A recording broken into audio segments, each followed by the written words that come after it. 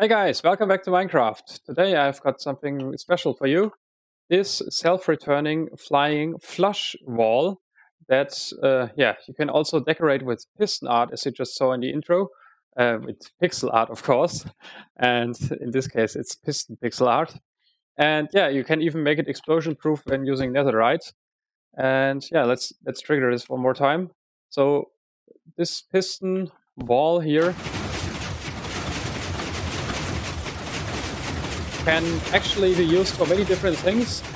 So Mango designed a piston wall that can push 12 blocks and has pistons everywhere already 2 years ago. And this is SciCraft's creative server, and it's being used in the new self-sustaining tree-farm video he showed today or yesterday, depending on when you watch it.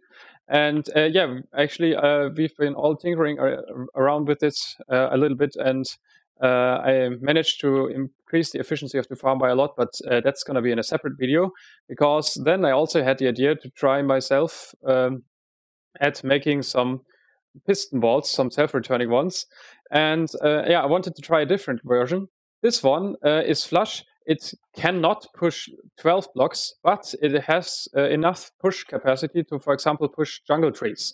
So you can make a jungle tree farm with this as well. Let's just demonstrate this really quick and then take a look at how it actually works. So just some jungle saplings and bone meal.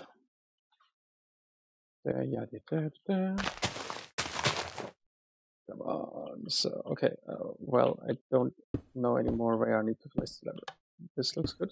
No, actually, it doesn't, because the lever over there is overriding the signal because it's turned on. Let's turn it off. And you see it's being pushed, as well as the grass below. Yep, so we now got ourselves a nice tree package. So we could use this for a jungle tree farm, for example, or actually there might even be uses where you can you have to rely on the fact that this is flush or that it is explosion resistant. But I think I just want to try myself at designing a tree farm with this as well. So how many blocks can it actually push? Well, if you look at behind the blocks here, you can see that it's an alternating pattern. So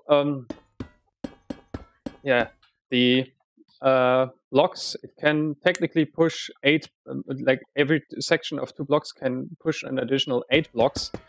So it's technically 4 blocks per row, but jungle trees, for example, only have 4 blocks. And if you grow the jungle tree in the middle, then since the branches are not full, you can actually also distribute it so that you have 6. You can push 6 blocks in the middle and then only 2 at the sides. So if you evenly distribute the blocks, it can be 4, but it can technically be more if you, as you can see, if you distribute them unevenly.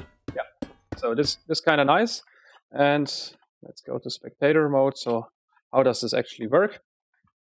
Well, we have this self-returning flying machine here, and they are 4 blocks high, and I managed to find an alignment of blocks where they are stacked in a checkerboard pattern, and each has a separate flying machine, and they are all independent of each other. And then the question is just how to launch them.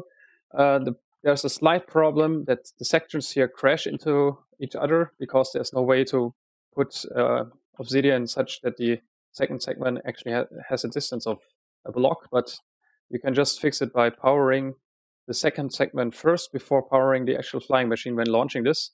That's why there are these obsidian redstone dots coming to this. And yeah, actually it's rather simple to look at, but it took me many iterations until I find this working configuration. And then you also might wonder, how does it actually return? So this setup cannot be infinitely wide, because what I'm using is the fact that you can just move these rows of pistons here horizontally, and while they are being moved, they can't be pushed further outwards. So this machine will automatically return when it hits a solid obsidian wall. However, obviously, we want to push something, so it doesn't make sense to put an obsidian wall in front there. And you have to stop each segment individually, so there has to be obsidian pretty much every second block.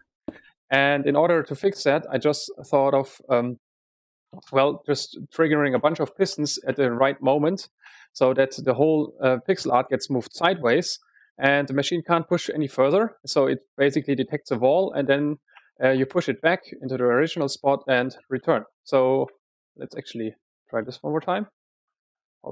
There are some random lag spikes here on the SciCraft server. I don't know where they're coming from. Yeah, it's coming.